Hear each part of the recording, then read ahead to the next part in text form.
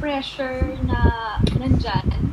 Pero knowing yung age din nila ngayon, I think they know what's right and wrong also. We'll be there to guide them along the way, kahit anuman, advice, everything, lahat sa work, we'll be there for them. And it's nice to know na somehow they look up to us knowing na kami yung mas matanda. May. Sir MJ, bilang isang maymay po, alam naman po siguro ng lahat na ako'y lucky talaga na sanay na ako na ate ako. Tsaka nung pumasok ko sa PBB, ako pa rin yung ate ng lahat. So kahit siguro sa project po, nagkataon lang lagi na ako yung mas younger. Actually, pagkasama ko sa Edward, siya yung mas younger. Pero nung solo project ko sa Lola Goodbye, gaya na example po, nun ako po yung younger. Iba kapag ikaw yung mas matanda at saka ikaw yung pinakabata. Kasi ako, willing akong matuto dun sa mga mas nakakatanda pa sa akin kasi more experience sila, which is open ako at hindi ko isasarado or ililimit yung sarili ko na matuto din dun sa mga mas younger pa kaysa sa akin. Kasi yun nga, iba-iba sila ng talento, iba-iba sila ng nilililis na kakayahan. So, ayun po, parang both sides, natututo ako. At kung meron man, like yung my younger ones, yan sila, mga rising stars, masaya ako na dati, di ba, ako yung nagiging nag-advise. Malaking bagay sa akin na humingi na sila ng advice sa akin, which is very thankful din ako sa Star Cinema na yung tiwala na binigay nila sa akin. Dahil right. Yun I think it's part of the job that to pass on kung rin tutunan mo from the veteran actors that you've worked with. Pero Mike, kasi dito sa role mo dito, you're saying that you're the storyteller. And when you're given that role, it means, especially with this kind of story, parang ang lumalabas, you're a storyteller, mas marami kang alam kasi parang nga siguro tama yung parallelism na ikaw si Ma'am Charo, no? Parang the wisdom of the storyteller. Bigat yung role na yon, May, no? You're not just telling the story, pero parang you're full of wisdom when it comes to love.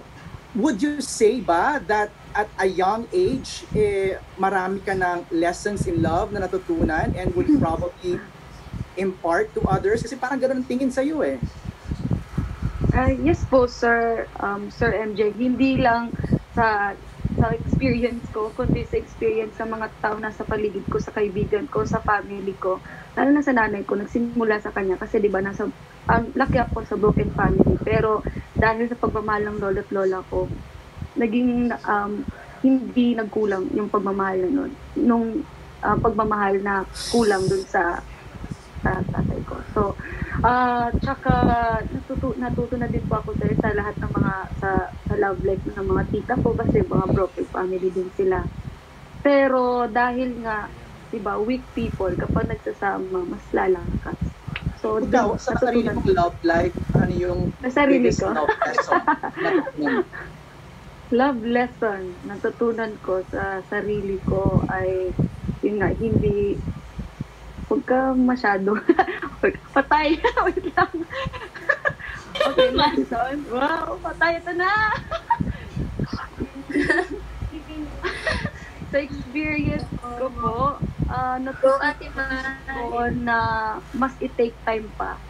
Na mas kilalanin mo pa yung tao na gusto mong mahalin sa panghabang buhay. Kasi yung panghabang buhay mo, hindi kasi madali yun talaga. Kung yun talaga yung intention mo, kapag magbo-boyfriend ka, mag-girlfriend ka, intention ko forever paano yun? At saka, dapat alamin mo din kung pareho ba kayo ng love language, alamin mo din kung compatible ba kayo, kasi hindi naman ibig sabihin na bagay kayo, yun na yun eh.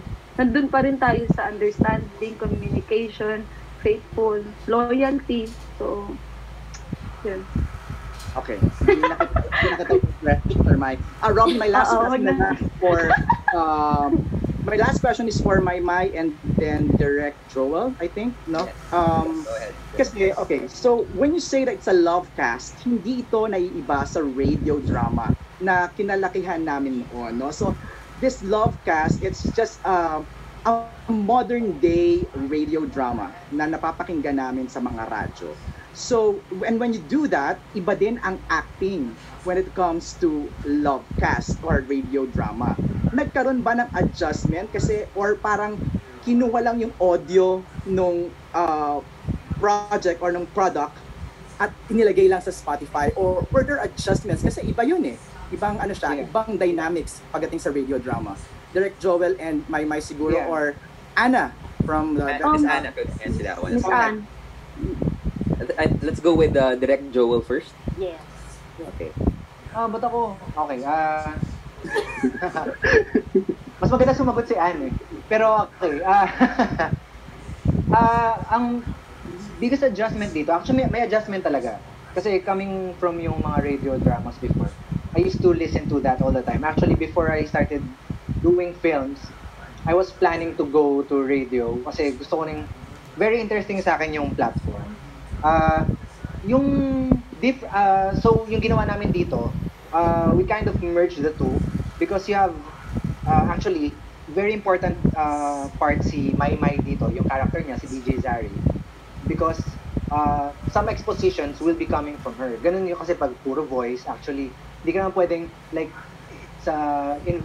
kunyari, nakapelikula kayo or movie form, makikita mo kaagad yung exposition. You don't have to, you just show it, diba? Show, don't tell. Pero ito, we kind of merge the two na yung coming from yung art form ng audio drama na it's very tricky na kasi gumagawa ka ng exposition through words, through audio, through sound effects. So, actually, we kind of think na una tricky siya, pero it's part of the charm. So, we made sure na when you listen to it, hindi ka mali-left out on anything. Kaya ginawa namin siya, actually mainly for radio. Pero what happened is, when we did that, nung ini-edit namin, when we're watching the video, it adds to the charm then sa video. It made it newer.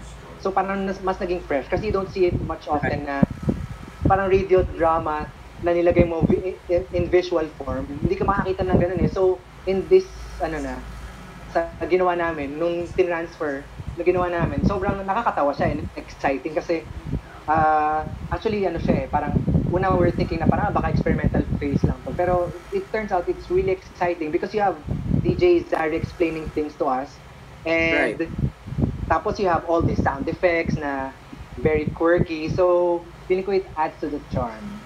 Actually, kasi may mga nuances kasi na kunwari tumingin pala sa kaliwa, hindi narinig sa Spotify, pero important nuance pala siya doon sa material.